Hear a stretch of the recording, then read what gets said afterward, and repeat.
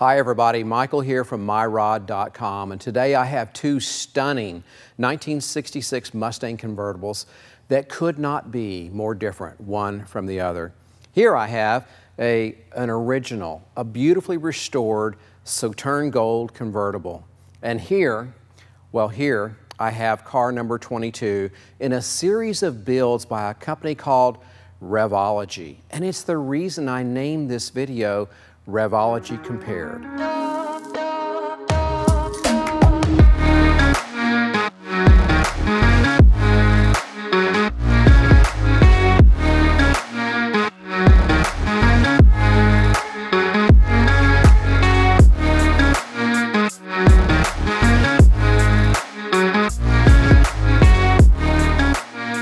Now, if you've not heard of Revology, I'll tell you a little bit about them towards the end of this video, but probably the best thing to do is simply go to their website, revologycars.com. So let's get started, and let's start with this stunning Sauterne Gold convertible.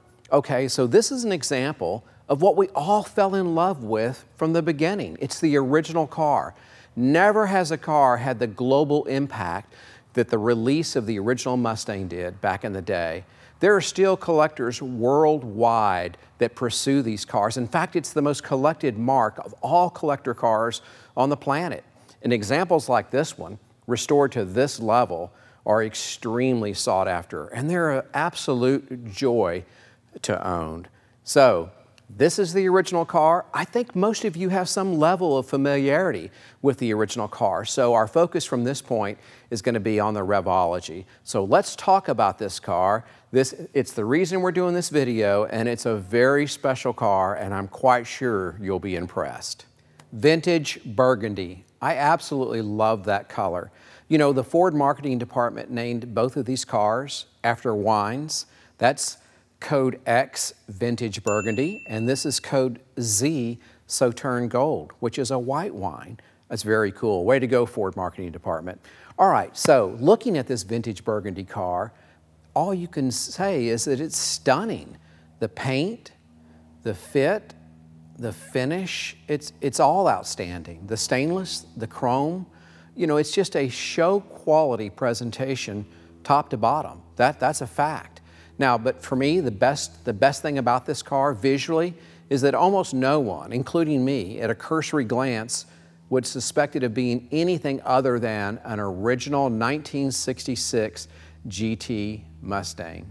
However, after an outward appearance and some interior styling cues, other than those two things, these cars almost have nothing in common. They're completely different cars. You cannot compare them. So let's take a look at the interior. Wow, car number 22. The interior is spectacular. This is design Hall of Fame stuff right here. You know what I love about it is it pays homage to the original car. There's lots of instantly recognizable design elements inside this car.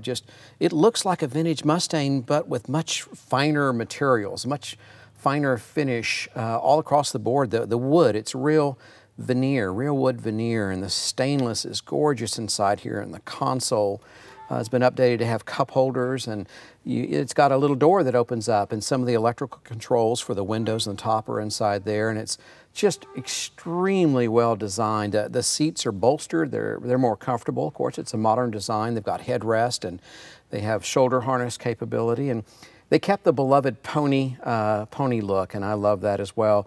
Carpet is awesome. It's the German type carpet, and it looks really, really good in here. And you know, it's just high-end all the way. The stitching on the dash, leather-wrapped dash, is repeated in the door panels, and the door panels perhaps are one of my favorite things about this car. A lot of technology, some of it's hidden, some of it's pretty obvious to see, like the push-button start, but by and large, it's just absolutely gorgeous. Even the boot is leather, which completes the high-end look throughout the car. So, well, let's start this baby up, listen to it, and go on a test drive. And yep, you will be impressed. All right, let's go on that test drive. This is going to be fun.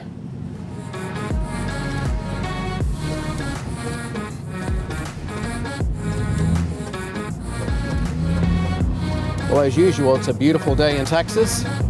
So let's go enjoy the weather.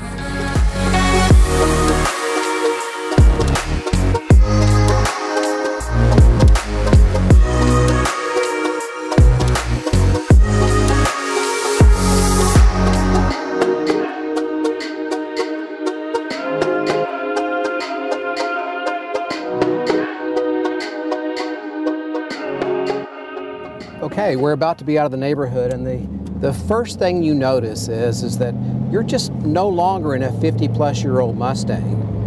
Everything about the original car, in terms of the experience behind the wheel, has been replaced with a much more modern, more refined experience. It's just different. Now, visually, I'm still getting the kick out of the fact that I am in a 66 Mustang. At least that's what my eyes tell me. So that's a nice mix. I like that.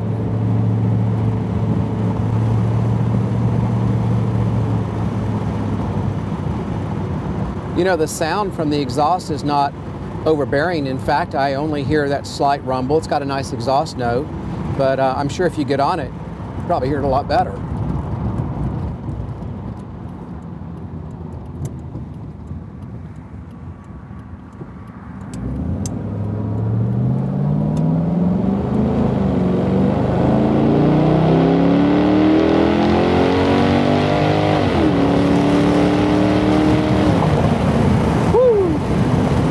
I could hear it that time.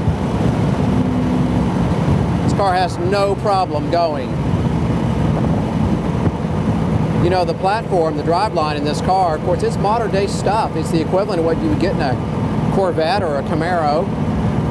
It's one of the car number 22 is one of the early platforms that you could get. They don't do the LS anymore, but you know, there's no apologies necessary for this platform. It's one of the world-class motors out there today, and it's in millions, well, not millions, but it's in a lot of hot rods for a very good reason. It's amazing. So it looks like at 70 miles per hour, I'm turning 2,000 RPM. Not bad. You can go a long way at that rev with no aggravation whatsoever. Pretty sweet.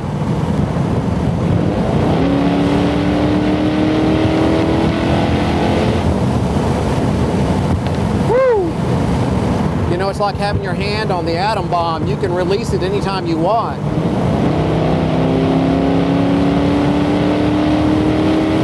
Woo!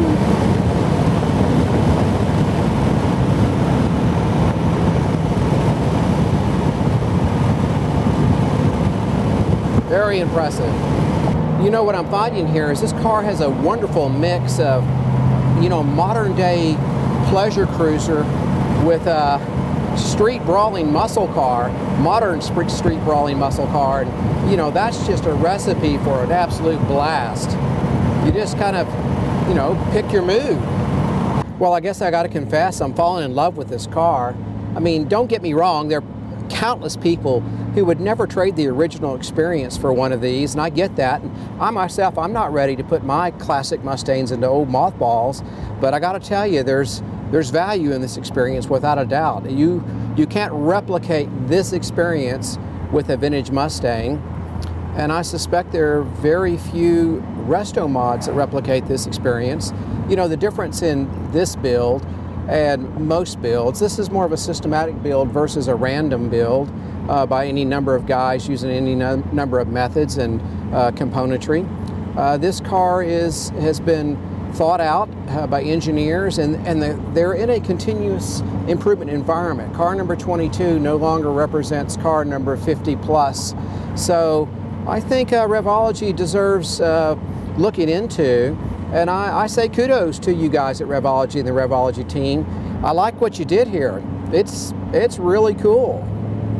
Well, that was the test drive portion of the video. And how does it compare with the original? Well, it'll never replace the original in the hearts and minds of millions of people. You know, this is just the new kid on the block, the reimagined Mustang, if you will. Completely different experience. It's not for everybody, but there are people that definitely seek out this type of experience behind a vintage appearing car, and this car should suit them extremely well. I've got some pictures that'll follow here that'll tell you a little bit more about this car. Now, my son and I make a lot of videos about a lot of really cool cars. I think this one of less than 50 or around 50 Revology cars certainly qualifies. Anyway, come back often, check our website, subscribe, and adios.